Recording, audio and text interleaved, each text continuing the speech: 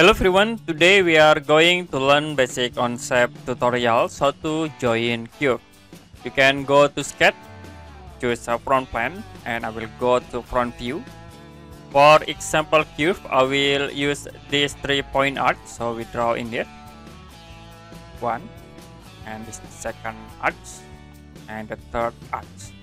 Next, you also can set for radius into this arch object. Set again in here,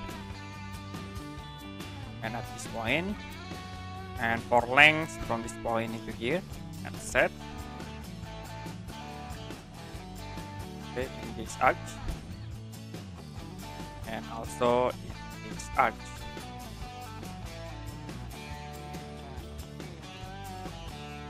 Now to join into one from this cube, you can use these tools, coincident, constraint. You can click, and then you can click from these points into here to be automatically connect. So we click again from this point into here, and last from this point into this point.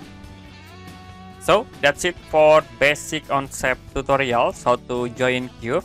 And if you have any question about this tutorial, you can comment below this video.